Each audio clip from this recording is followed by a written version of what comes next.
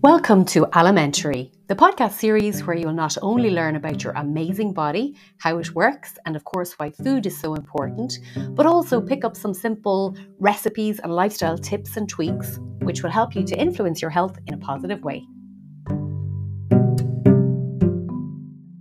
We know that modern medicine is amazing and it comes to our aid when we get sick. However, we shouldn't wait until we're sick to focus on our health. So complementary therapies can help us to optimize and maintain our wellness. In a previous episode, we talked to Ermit Kyo about acupuncture. So in this episode, we're going to talk to another therapist called Melissa Costello about a therapy called Kinesiology. And we will learn what it is, how it works, and how it can be of benefit to us. So Melissa started down the complementary therapy road nearly 20 years ago when she studied reflexology, and in her own words, she has never looked back. The main therapies that she practices are reflexology, EFT, and kinesiology. So these are all therapies which help to bring the body back into balance. And when a client attends her clinic, she uses all of her gifts, knowledge, and intuition to help them to feel better. During our chat, we focus on kinesiology, and Melissa explains what happens during an appointment and how improving our energetic frequencies can benefit our health. Now, we also discuss a fascinating subject called ancestral healing. And ancestral healing focuses on discovering, exploring, and healing traumas which have been passed down from our ancestors. And these traumas may subconsciously be impacting our behavior and so our lives. So thank you for joining us today, and I hope you enjoy my conversation with Melissa Costello. So Melissa, thanks so much for coming on the podcast today. And I am thrilled to be chatting to you about kinesiology and to find out more about this therapy. So I wonder, would you mind starting off by just telling us, what is kinesiology? Well, good morning, Lynn. Lovely to be here. Very exciting. My first podcast. And as I said, it's not my podcast, it's your podcast. No, it's yours today. Mine today. Yeah. So when people ask, what is it?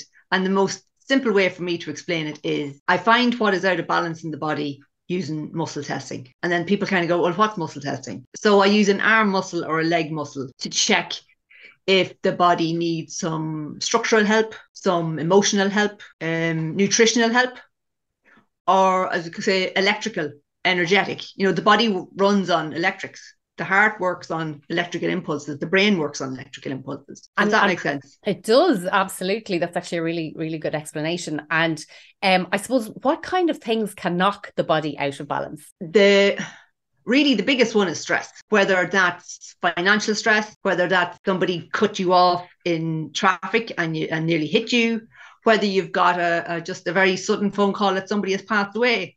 Anything that kind of shocks the body a little bit. Yeah, any sort of trauma. Any sort of trauma. And it doesn't have to be trauma that happened today or last week. Something may have happened to you 20 years ago or when you were small, and it's still having an effect on you, but you just don't realize it. Exactly. The body holds it if we don't deal with it. And the body adapts around it. So it becomes normal for you. Maybe you don't realize how poorly you're feeling because it's something that you've just got used to, a way that you've got used to feeling. Oh, absolutely. And under the kind of nutritional part of kinesiology, a lot of people would associate kinesiologists with food sensitivity testing. And what happens in that case is that you have been eating something maybe your whole life that doesn't actually suit you, but because when you eat it, it doesn't make you get sick. If we had something to eat and we immediately had to go to the toilet to get sick, you would think, oh, actually, that doesn't suit me. Yeah. But 9 times out of 10, that's not what happens. What happens is the body does its best to break it down, to get it out of the body, and how you feel just becomes normal. But after you've had that for a lifetime, the body gets to, as I kind of say, saturation point where it goes, no, I can't tolerate cheese or bananas or whatever the thing is. And the body just goes, no, because it kills your engine immediately. Whereas when we eat the food source that doesn't suit us, that's us putting dirty diesel in us. And the difference between us and the car is we keep going. The body keeps trying to heal.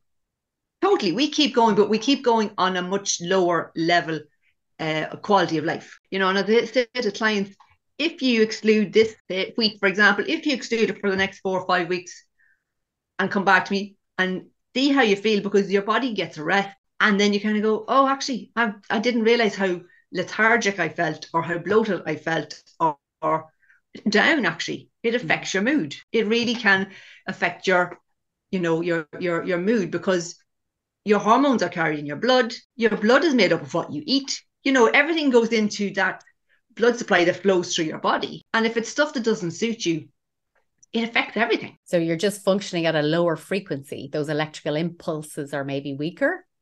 Massively. You're working on, as I say to some people, when they realize what they're eating, they're running on fumes. They have no actual real energy to get them through the day. So they're relying on the cigarettes or the coffee, run for another 3 or 4 hours. And when you continuously do that, the body gets wrecked.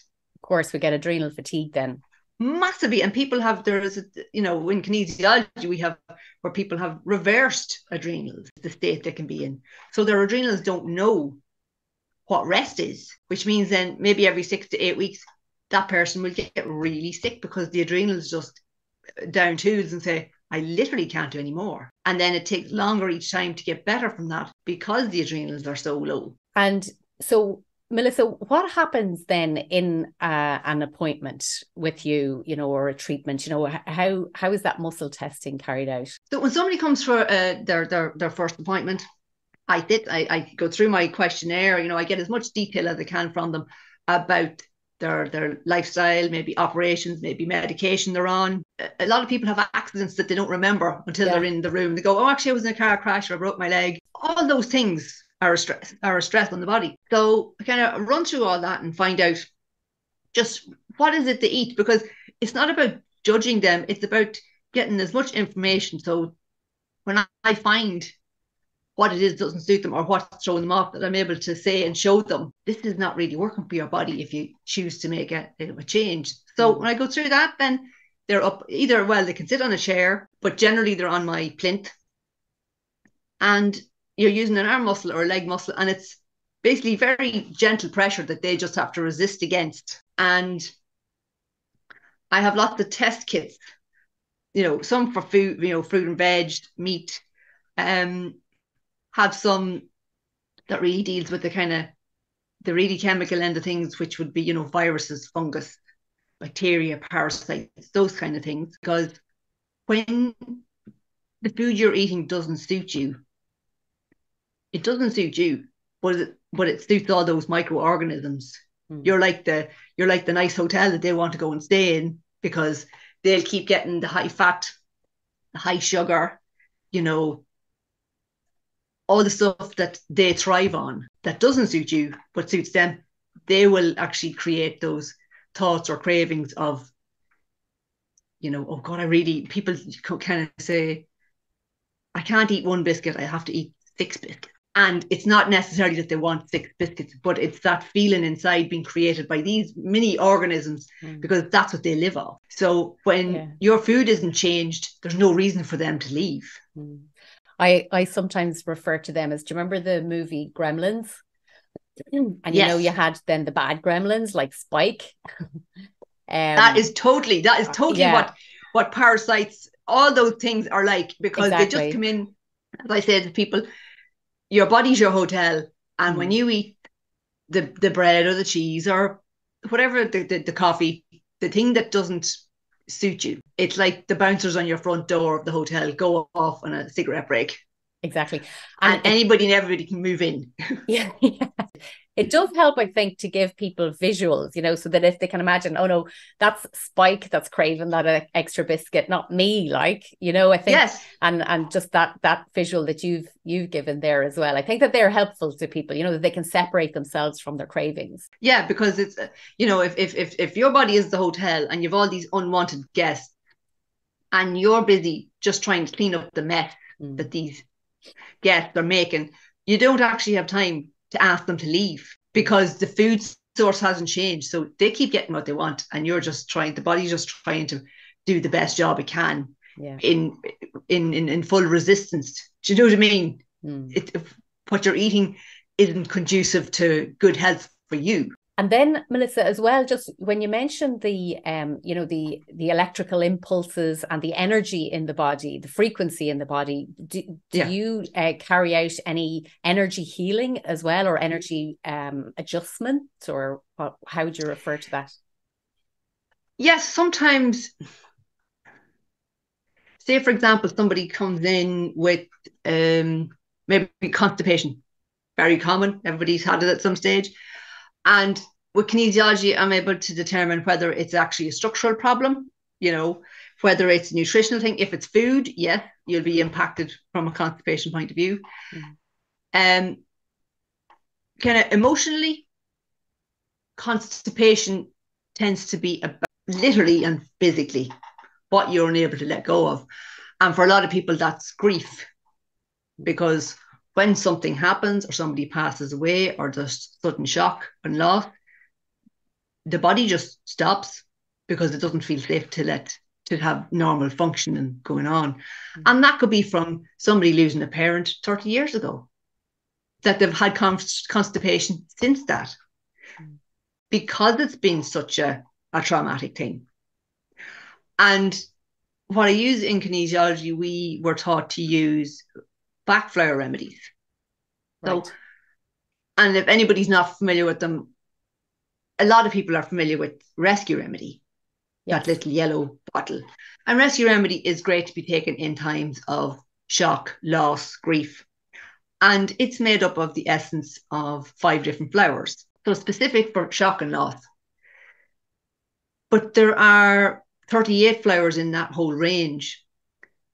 So if somebody shows up that the constipation actually is either an emotional or, as you said, an energetic reason, I would check and see what backflower remedy would help support them, because it supports the body emotionally. Okay. And if the body feels emotionally supported, then physically it feels supported. Okay. Because we're all connected, our spiritual, our physical, emotional, everything. That is yes, connected. It's all, I find that the people, the clients that I get, a lot of them tend to be emotional, energetic people.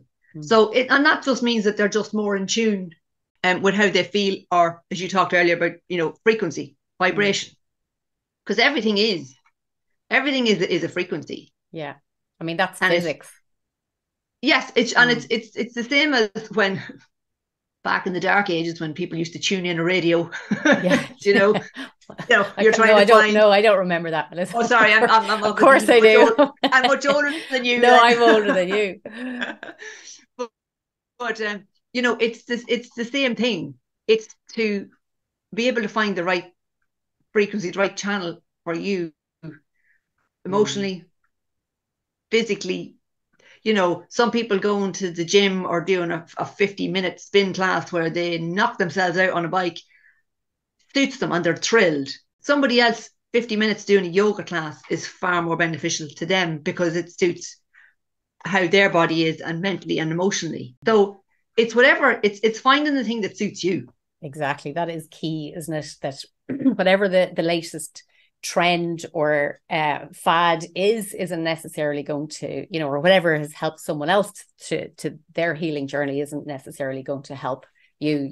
We have to look at ourselves as individuals and our lifestyle and go back over to see what has happened to us through our lives as well. Kind of help. And totally. And like Lynn, that's exactly as I say to people, kinesiology, it's not that they come in and tell me a lot of things and I go, oh, I think they need this. Their body says yes or no. Yeah. Their body tells me and I tell them. Yeah. So that's the great thing about kinesiology. It is completely tailored to you, not you, your sister and your mother, that you're all, put into the one group of, this is your problem. Yeah. It's specific to what you need. And are there different types of kinesiology, or is there sort of one? No, there's a couple of different types. There's applied kinesiology. I am a systematic kinesiologist. Okay. Which means, like I said earlier, we it's a holistic therapy, but it's systematic in the way that we address the structural, nutritional, the emotional, and the energetic. So it deals with all aspects of you, whether you're aware of those aspects or not. Okay, so there is you have a lot of boxes to tick there, so you go through that system to come up with a personalized treatment, I suppose, or protocol for that person. Completely tailored to what they need. And I presume the number of appointments that someone would need would vary as well, depending on their needs. Oh, completely. Yeah. Completely.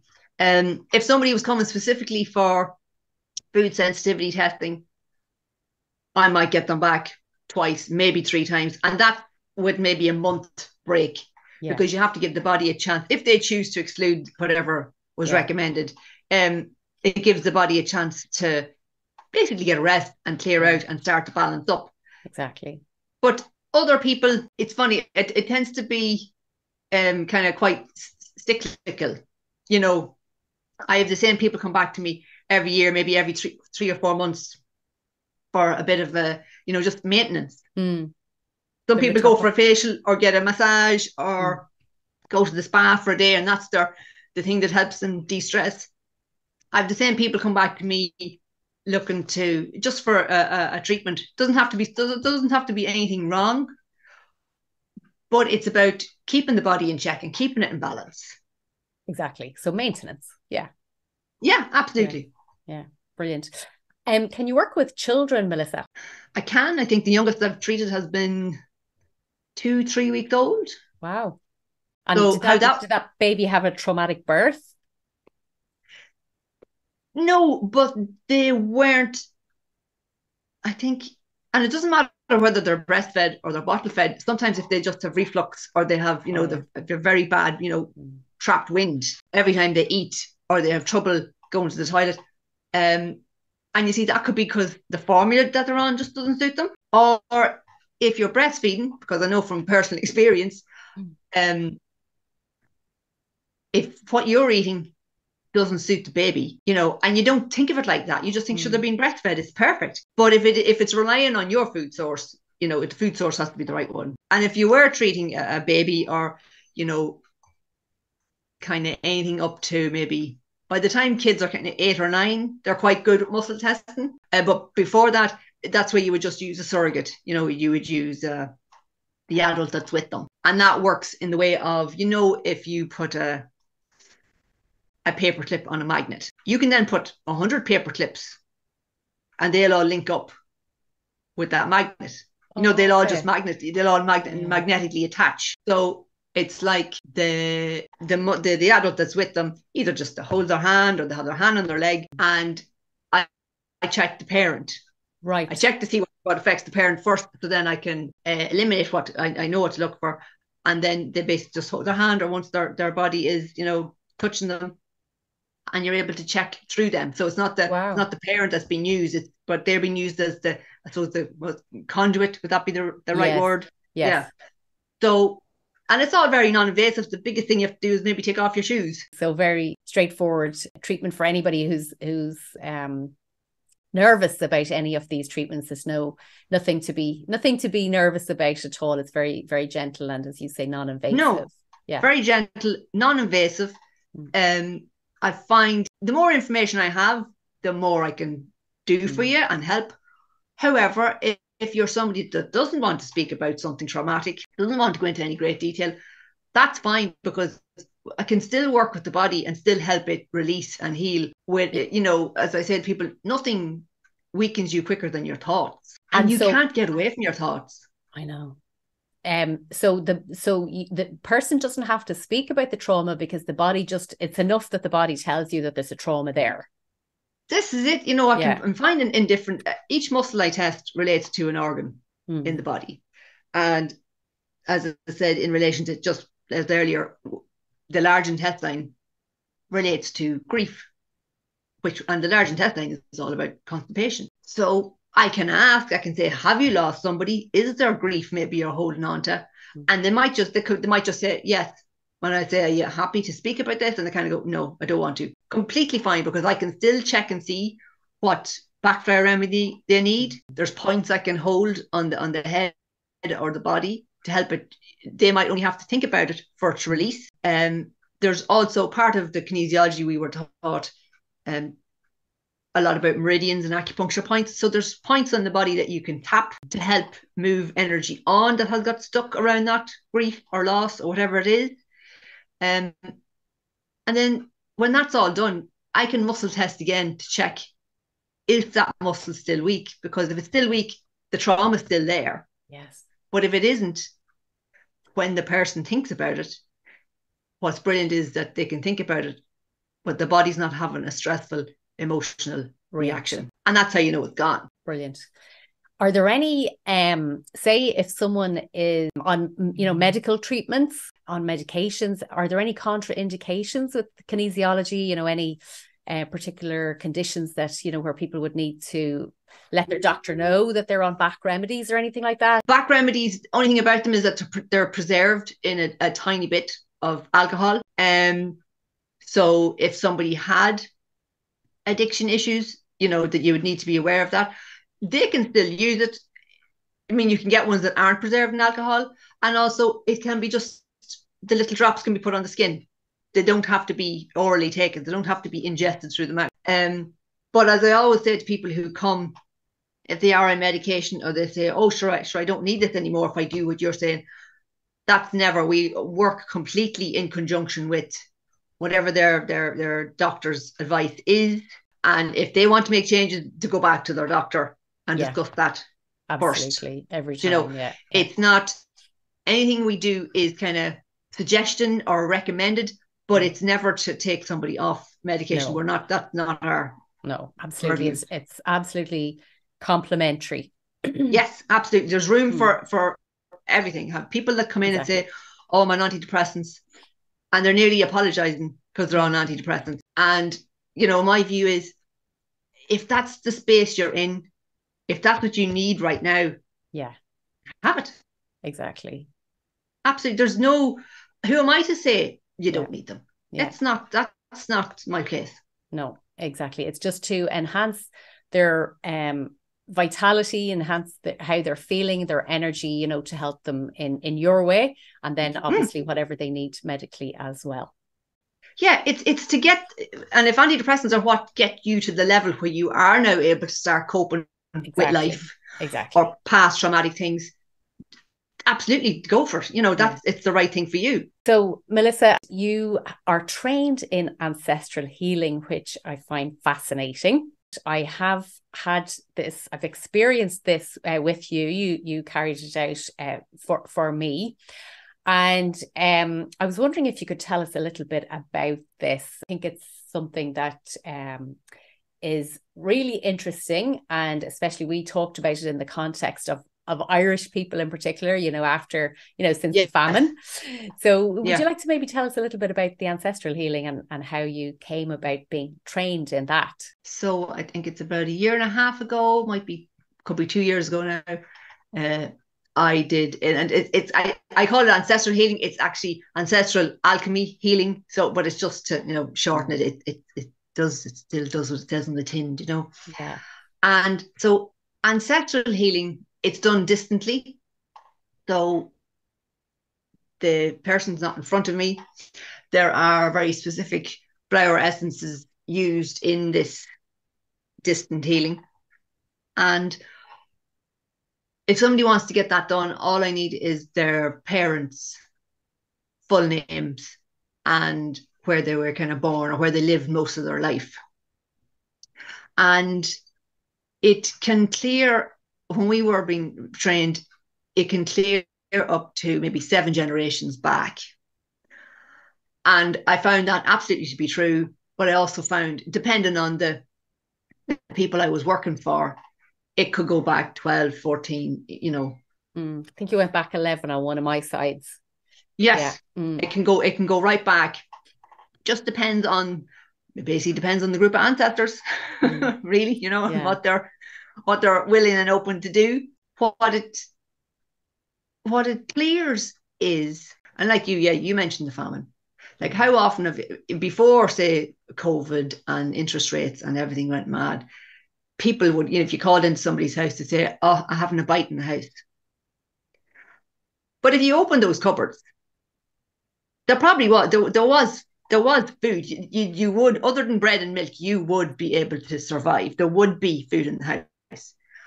But that thing of not having a bite in the house, that definitely goes back to famine times where there wasn't food, but you had huge fear, you had loss, you had devastation, you had anxiety, you had that whole thought process of just lack of just not having enough and thinking you'll never have enough.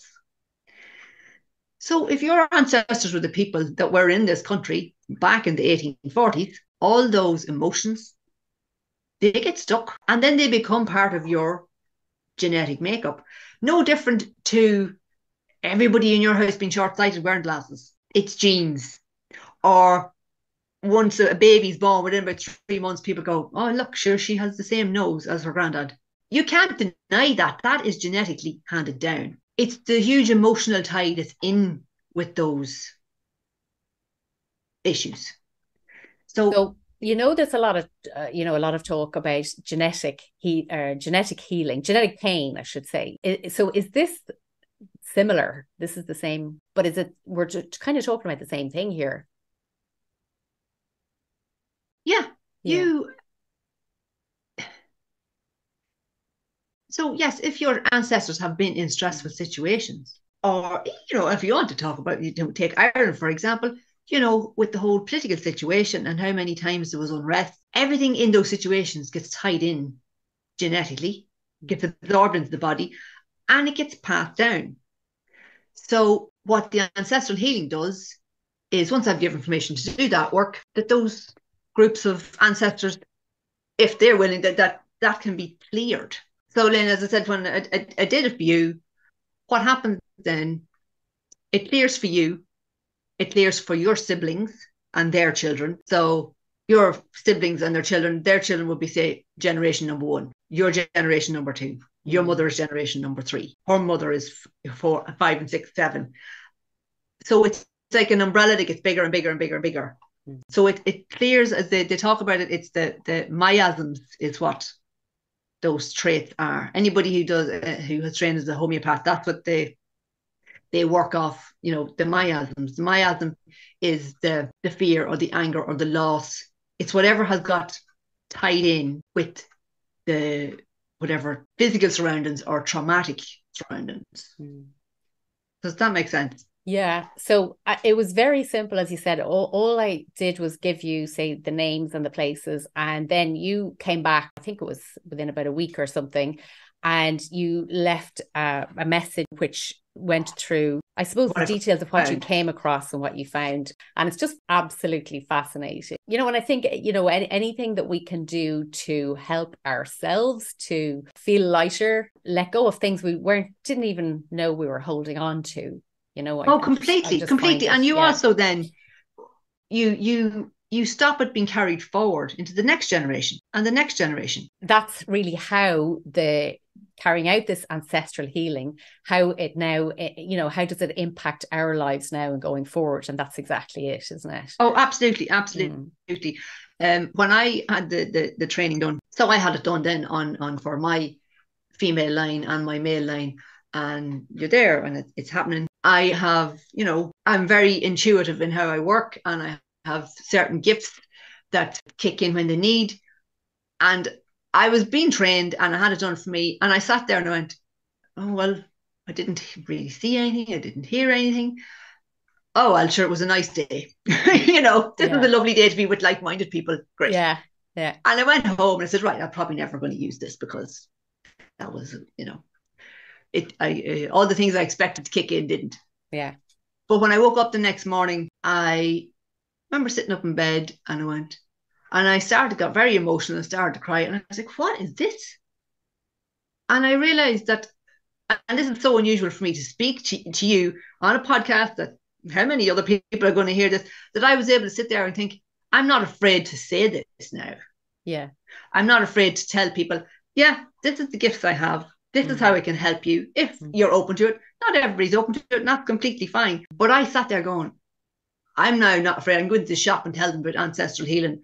And I don't care if they believe it, if they think I'm mad, because the fear that had been carried through my ancestors, for whatever reason, that was now cleared. Mm. Yeah, because you understood how you were feeling. And I understood the difference, that it was about being able to, if a client comes in and say, well, and then if they mention different things and say, well, this actually might help you as well. And if they take me up on it, fine. If they don't, that's fine too. But it does make a difference. Imagine not carrying the emotional baggage of hundreds of years. Yeah. It was a fascinating experience to sort of hear your notes on it, but also made a lot of sense for me, particularly on, one side of the family. And actually it afforded me, it made me feel more compassionate towards a certain situation or whatever, and it definitely made a difference to me having it done over, with something that I thought I was over sort of years ago. Yes, you think, you have nothing to do there. No, that's fine. It doesn't affect me anymore, but it actually gave me compassion towards something that had happened, and understanding, so I absolutely found it fascinating and useful. Melissa, thank you so much. You've given a really good insight into kinesiology, what a treatment is like, and how it can help and benefit. And I think that we can't deny how connected our spiritual, emotional, physical selves are. We can't we have to look after every aspect of our health, and that's certainly part of it. So so definitely, so I think you've explained that really well. Thank you. And thank you for talking about the ancestral healing too. No problem. Thank you. My thanks again to Melissa for a really interesting conversation. And we'll move on now to the store cupboard staple for this episode. So we're going to chat about sweet potatoes. So they're one of my favourite vegetables. But why are they so good for you and considered to be so nutritious? Well, let's start with the fact that they contain a mix of soluble and insoluble fibre. So soluble fibre can help to lower our cholesterol and help to balance our blood sugars. And insoluble fibre helps to keep our bowels healthy and keep us regular. The skin of a sweet potato contains about 50% of the fibre. So even if we peel it, we're still left with 50%, in the flesh. So just to notice that when it comes to balancing blood sugars, if you have any issues with blood sugars, with diabetes, then steaming sweet potatoes would be better for you, because baking or roasting actually releases sugars in the vegetable. So if there's any issues with that at all, obviously that might be a better way to cook it. So thanks to their orange colour, we know that the top nutrient in sweet potatoes is beta carotene, and that is an antioxidant. Antioxidants help to protect our cells from free radical damage. When we consume beta carotene, our liver then converts as much of it as we need into vitamin A. So just as a side note, vitamin A is a fat-soluble vitamin along with vitamins D, E and K. And so if you're considering supplementing them, you should supplement with care to make sure that you don't overdo it. Now, our bodies are so wise that when you get a nutrient from food, it is really hard to overdose on it. So that just goes back to the point that our livers will make as much of the vitamin A as we need, from the beta carotene. Another thing to consider with fat-soluble vitamins is that we need to consume some healthy fats with them, in our diet and on our meal, because that will help to maximize our absorption of the fat-soluble vitamin. So when I'm suggesting some ways that you can use your sweet potatoes at the end, I'll also include some tips about adding that healthy fat to the plate as well. So vitamin A is great for our immune system, for our vision, and it also supports our cell growth. And that means it's good for all of our organs because, of course, they're all made up of cells. And that includes our skin. Another really important nutrient in sweet potatoes is magnesium. So I have a previous podcast on magnesium because it is such an important mineral. And with modern day lifestyles, we can be deficient. For example, high stress, high levels of cortisol, we just leach magnesium, and a lot of caffeine also will hinder our absorption of magnesium too, So magnesium is super important, carries out loads of functions, including relaxation. So it supports the production of GABA, which is gamma aminobutyric acid, and that's a neurotransmitter which calms us, and helps us to feel relaxed. So actually sweet potatoes are good to eat in the evening time. Now, other vitamins and minerals that sweet potatoes contain include vitamin C, which obviously helps with our immune system and this time of year when we're trying to stave off colds and flus and things. Vitamins B1, B2, B3, B5, and B6. Which are B vitamins are really important for our central nervous system. They contain iron, and iron is needed to carry oxygen around our body, so for energy and for growth and development as well. Phosphorus is needed for growth again and for repair of all of our tissues and cells, and for production of DNA and RNA.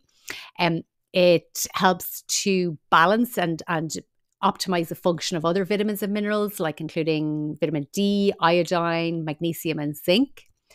Sweet potatoes contain copper, and copper helps our body to make red blood cells and keeps our nerve cells and our immune system healthy. It's also involved in forming or producing collagen. And we do think of collagen for our face, but actually we really need it for our bones and our connective tissue as well. And copper can act as an antioxidant, so again, helping to prevent free radical damage. Finally, the mineral manganese is also in sweet potatoes, and that helps our body to form connective tissue, blood clotting factors, sex hormones, bones. It also helps us to metabolize fat and carbohydrates. So metabolize is how we convert food into energy. It helps with calcium absorption and blood sugar regulation. It also supports our normal brain and nerve function too. So these are all the reasons why sweet potatoes are considered to be so nutritious. Actually, you can also find purple sweet potatoes, and they are purple thanks to the high levels of an really powerful antioxidant called anthocyanins. Now, they're thought to be so powerful that actually the purple sweet potato might be even more nutritious than the orange sweet potato. You don't see them too often, but if you do, definitely recommend picking them up. Now, when you buy your sweet potatoes, they have quite a tough skin. So if you're going to eat them with the skin on, you want to make sure that you wash them really well. Sometimes it's not always possible to buy organic for lots of reasons. So I have a blog on my website, which I'll put a link to in the show notes, which gives a couple of different ways of how to wash vegetables, just to try and get rid of as much of the, if they've been sprayed or whatever dirt is on them, just to really help and make sure they're as clean as possible before you eat them. So when we buy our sweet potatoes, how can we incorporate them into our meals? Well, you could peel them and steam them, maybe cube them and then steam them. And then once they're soft, mash them and use them as an alternative to mashed potatoes. So you could have those with a lovely omega-3 rich oily fish like salmon or mackerel. You can make soup with them. And one of my favorites to make is carrot, sweet potato and butternut squash soup, which I make with red lentils as well. I'll put a link to the recipe in the show notes too. Now you'll notice with all my soups, I make them really thick. And I always add like a tablespoon of nuts or seeds, when I'm serving them, add them to the top. That's a form of healthy fat, that can help to absorb those vitamins like vitamin A, those fat-soluble vitamins. Now, if you're okay, if your blood sugars are balanced and, you don't have too much sugar in your diet, if it's not an issue for you, then of course you can bake sweet potatoes in their skins. You could then top them with some tuna. We only want to have tuna once a week, and maybe add some olive oil for, a healthy fat or olives. You could also top them with some homemade coleslaw. Again, I'll link a recipe, and add some seeds or olives or olive oil again to that, for the healthy fat. Now, if I'm roasting vegetables for dinner, I'll cube a sweet potato quite small, and then I'll pop that in the oven as well for about 20 minutes. Let them cool, and then I add them to a quinoa salad for lunch for the next day or two. Now, they are lovely and sweet when they're roasted. Now, when I add them to the salad, they just add a little something. Now, there's so much protein and fiber in the salad. So the protein I'd have quinoa or buckwheat and some chickpeas or mixed beans, and then obviously salad vegetables too. So all of the lots of fiber in the beans or in the quinoa, and then obviously in the vegetables. So the protein and fiber is going to help balance out and slow down the release of any glucose into the blood. So a wee bit of roasted sweet potato in your salad shouldn't cause too much of a sugar spike. Now, obviously, one single veg on its own isn't going to keep you healthy. So that's all as part of a balanced diet. And we want to eat the rainbow of different colours, because all of the different colours, give us various different health benefits.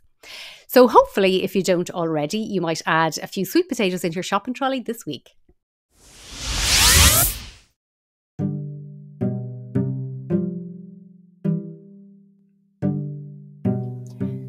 Thank you for listening to today's episode. I just wanted to clarify that the podcast is for informational purposes only and does not substitute professional care from a doctor or trained health professional, nor does it constitute medical advice or services if you're in a position to need either. However, if you find it interesting, you can subscribe to make sure you don't miss future episodes or sign up for my newsletter on lynsharkeynutrition.ie.